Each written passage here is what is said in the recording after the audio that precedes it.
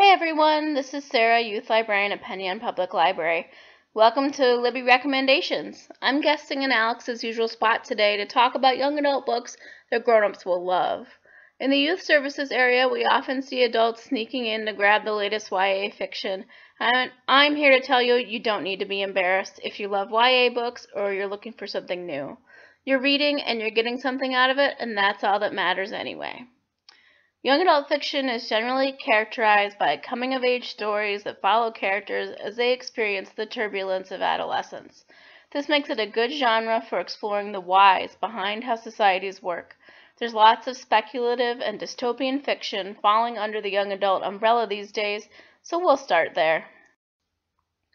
M.T. Anderson is one of my personal favorite young adult writers, and he's won acclaim for his use of satire and wit to point out the flaws of society's past, present, and future. Feed, which is nearly 20 years old as of this writing, still manages to be prescient. This is a cyberpunk novel from the first-person perspective of a teenager who lives in a time where the internet is implanted in people's brains and advertising follows you everywhere. It's difficult to make a book about being a mindful consumer hilarious, but Anderson manages and makes you think. The Octavian Nothing series seen here takes a completely different tack. Set in revolutionary Boston, its protagonist is a young mixed-race man who has lived a sheltered existence. It tackles race, class, and justice, and entreats us to think about the origins of our country in a new light. Anderson has won many awards, and once you've discovered his ability to look sideways at a culture, you'll be hooked. Another provocative take on history can be found in Dread Nation by Justina Ireland.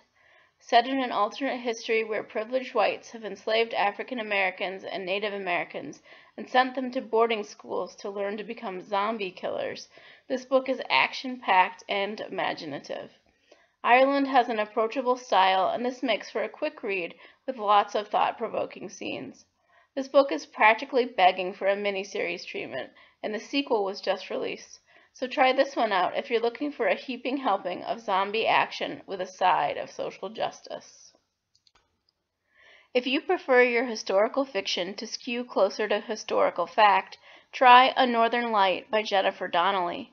As the publisher's description says, set in 1906 in the Adirondack Mountains against the backdrop of the murder that inspired Theodore Dreiser's An American Tragedy, this Prince Honor-winning coming-of-age novel effortlessly weaves romance, history, and a murder mystery into something moving, real, and wholly original.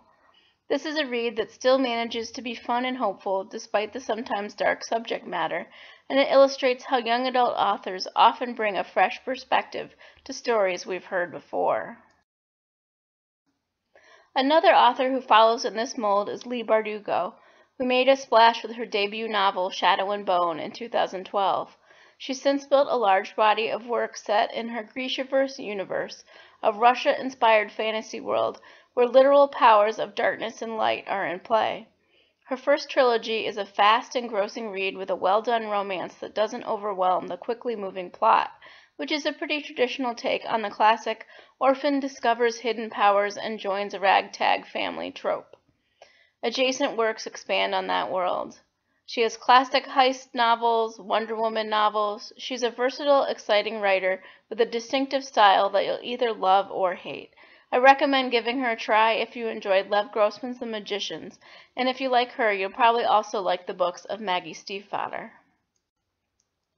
Finally, something completely different, Furthermore by Tahira Mafi.